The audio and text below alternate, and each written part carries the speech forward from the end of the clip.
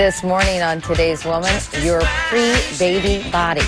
Remember that? In a series we're calling I Want My Body Back, we're examining procedures that promise to get you back into pre-pregnancy shape. Today, consumer correspondent Janice Lieberman is here to tell us about some serious repair work, right, Janice? Absolutely. Well, yesterday we showed you how some minimally invasive treatments could help you regain your old figure. Today, a more drastic look at what major surgery can do for your body if diet and exercise. But time just wasn't going to do it for Teresa Nicario, 44, mother of 6, including triplets, whose former athlete's body was stretched beyond a workout repair. I'm really active. I was active before I had the triplets, and I'm obviously really active now with them. So why are you unhappy with your body? I think once I had the triplets, I realized there were certain areas of my body that cannot be fixed just with exercise. My doctors basically told me, you're going to need to fix that surgically. It's not something you can fix yourself. So you're going to have what done tomorrow? I'm having a tummy tuck, a breast lift, some skin work done as well on my face to kind of smooth out all the spotting and things just from pregnancy. What Teresa was having done was a pretty serious makeover. She would be operated on by 2 doctors in one day. Well, we're going to do some body contouring, and we're going to start with liposuction of her flanks and hips, a tummy tuck, a breast augmentation with a lift.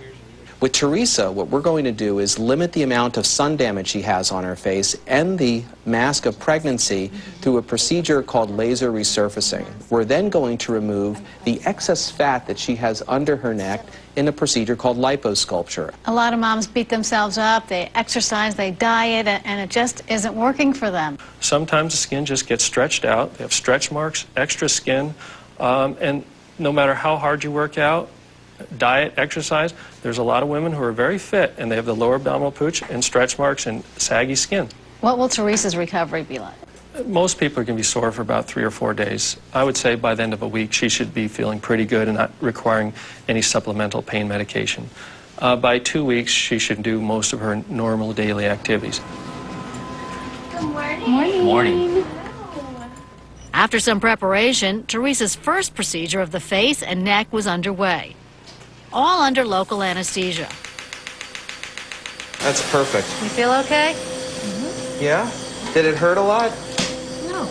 The procedure that followed was much more involved. This time she was under general anesthesia for liposuction, a tummy tuck, and a breast lift.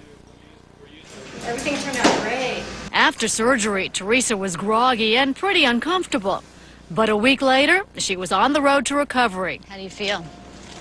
I feel good. We checked in with Teresa after 2 weeks and were surprised to see how well she was doing. How was recovery for you? The first few days were pretty tough. I mean, you're really just down in bed and you're taking a lot of pain medication and things to get through. You really need somebody to take care of you. What was the most painful?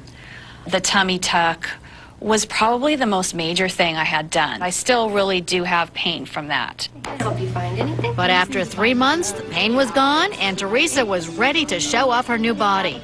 Take a look at her before and after. I love it. I feel great. I'm so happy with the results. For one thing, a lot of people that don't know me can't believe I have 6 children. My body looks a lot more fit and youthful looking, and that makes a big difference. I'm really concerned now, much more so with my diet and sticking to eating healthy, definitely exercising more. This has motivated me. Now that I see myself like this, I definitely don't want it to go away. And now what about your face? You have a jawline, the marks faded, much more youthful. Every day I look in the mirror, I can't believe it. And along with a younger looking body comes a whole new wardrobe. Definitely I lost sizes.